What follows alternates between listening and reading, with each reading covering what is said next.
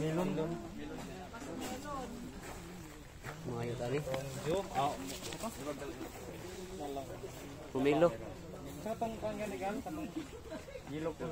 Guys, come. Yellow melon. Melon ya? Hanju. Mountain Dew. Pumelin. What is the variety of this bag? I don't know. Okay. Good. Good. Good.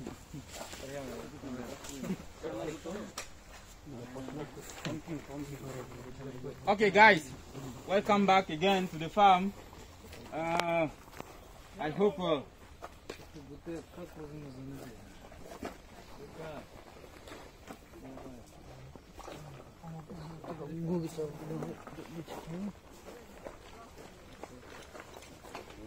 okay, so I hope you are safe, you don't have corona.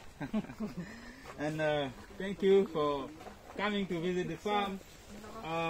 Now we are in summer, and we just put some summer crop to show you how to deal with the crop in summer. So here we have the melon. Melon, they like a very hot temperature. So we put them in the greenhouse, then they can give a very good yield. So here we just try to put a new technique we are doing here in Israel. It is trellising of the melon. So this is a melon, and you can see it with trellis. Then we will have a very good fruit, and you see the leaves, they are more green and without disease, and we can control everything. We can control the insect, because here we don't have a lot of insect, and you see the bumblebees, they are working, they are doing the very good pollination, and we will have a very good fruit. You can see this one, you see how it's big, and you will see outside what will happen. And you see, it is homogeneous. I mean, we have the same color, it will have the same taste, the same sugar level, and we will see. When they will be okay, maybe in 1 month later or 2 months, yes, I think in July, yeah, they will be ripened, and we will check the sugar level if you want. We can do it together. And we will see outside also we have melon, and you will see the difference, what happened.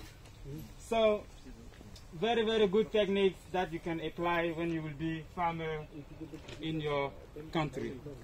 And you see, here we have a pepper, chili pepper. This is very hot variety. You can taste it. If you want, at the break time, you can come and harvest. They are very hot. Not like the previous season. Not like the previous season. They are very hot. If you want to harvest, you cannot harvest more than 3. 4 is enough. If not, you will become crazy, guys. Yeah.